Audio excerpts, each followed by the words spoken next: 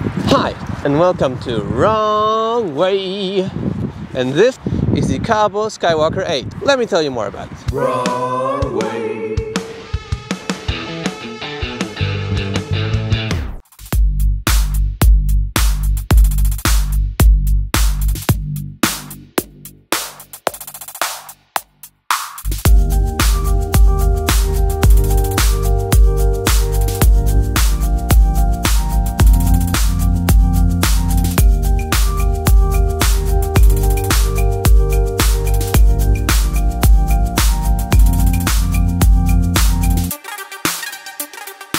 And also huge thanks to Zwinne Miasto for providing me this scooter for testing purposes. Now listen guys, this scooter is for sure not designed to go fast.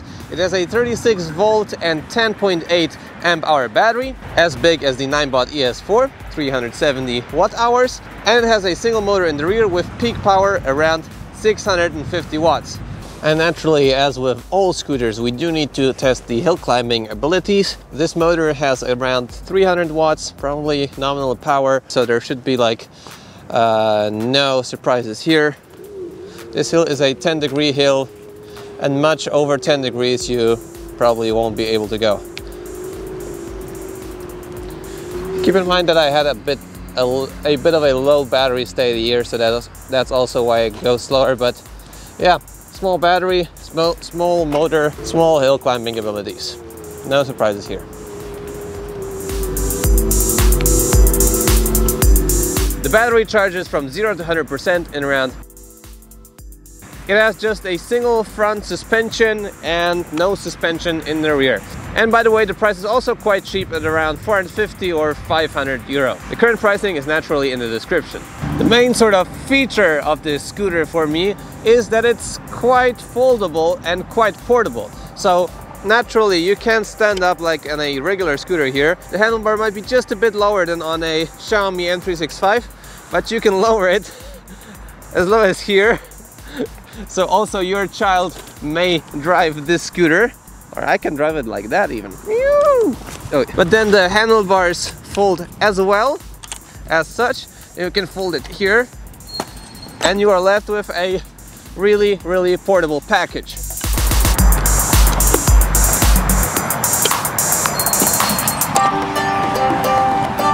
Probably as big as the Speedway Mini 4 Pro. To unfold it, really simple, just press the latch here, let it lock in place, unfold the handlebars, release the clamp, a quick release clamp, and again, you are ready to rock.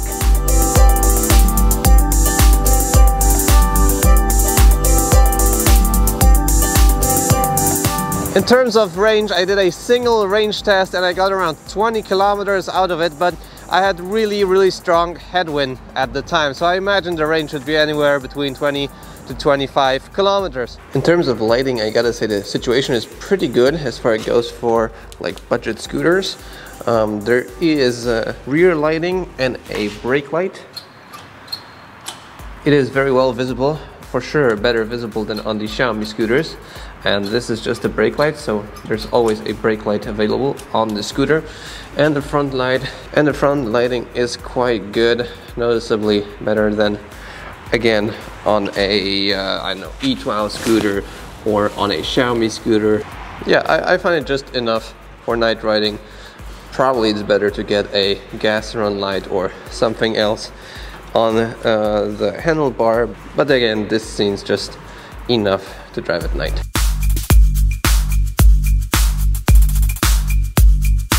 Taking a look at the handlebar here, you can see the rear drum brake. There's naturally also regenerative braking.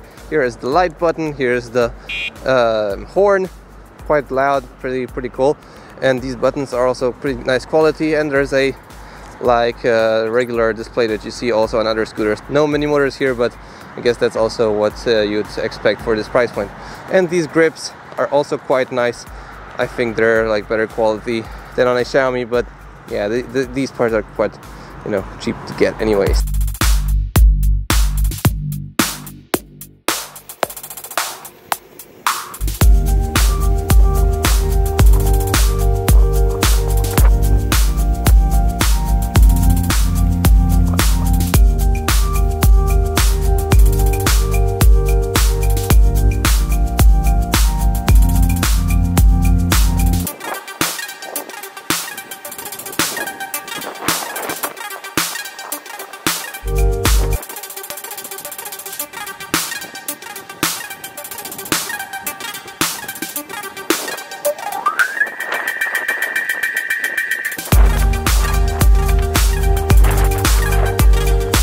Okay, so we talk about the good stuff, but there's naturally also bad stuff in this scooter, and mainly my biggest complaint is the ride quality. I already complained about the Ninebot ES4 having a solid tire in the rear with suspension, and I always consider solid tires to be a bit inferior to tube tires. So naturally you can't get a flat tire with this rear actually pretty thick solid tire, but there is no suspension at all.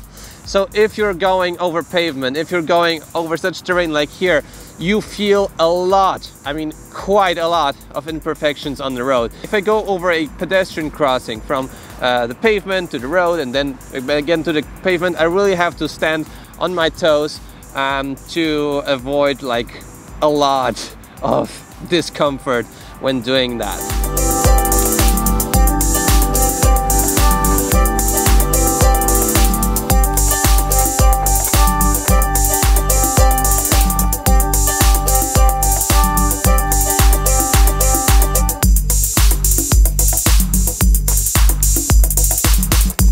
So whilst I was doing the range test for 20 kilometers, it was not a pleasant experience, and that's just how it is. I have to tell you how comfortable a scooter is, each scooter that I'm testing.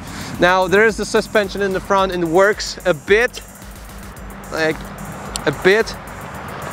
I feel like most of the weight is in the rear when you're driving, and there's like nothing happening with the rear. So yeah, when going over bumps it will be pretty loud, the front suspension actually, and yeah, the comfort will be quite low.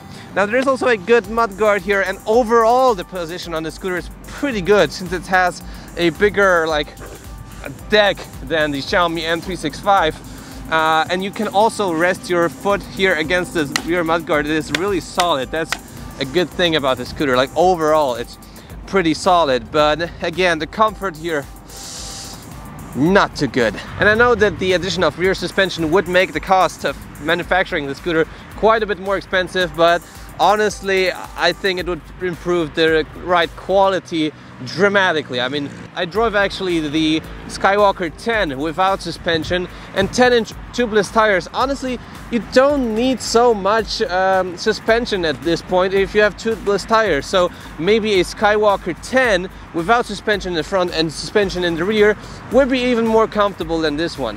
I can tell you that driving the Ninebot Max, and there's also a review on it on the channel, is like so much more comfortable than this. So this scooter is portable, it's like maintenance free because of having no air in the rear tire.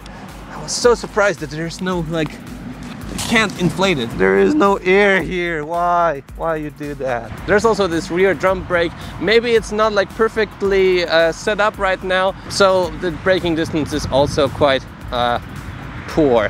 Yeah, I think that the Xiaomi M365 at this point with the rear disc brake brakes quite a bit better than this one.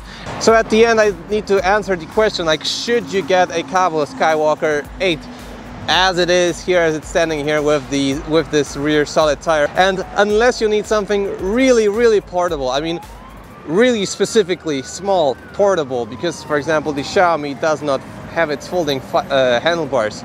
And you have to remember that there are also other small, like, portable scooters at this price point. For example, the E12 lineup, or whatever Ben Fox has in his video. Or you need the better light up in the front, or you need, like, overall the design of the scooter pleases you, and like I think it's a bit better build quality, like not how the cables are arranged and all that, but overall like the robustness of the scooter. You probably should go with a Xiaomi M365 Pro because it costs the same and it's faster. It has, in my opinion, better comfort, in my opinion, a bit better design, and yeah, bigger range. So yeah, if you're still here, leave a like on the video, subscribe to see more content like this. I'll see you in the next video. See you soon. And a very warm welcome to the first Patreon since relaunching Patreon, Boss Manari! Yay! Go subscribe to this channel as well. Really cool content about electric vehicles.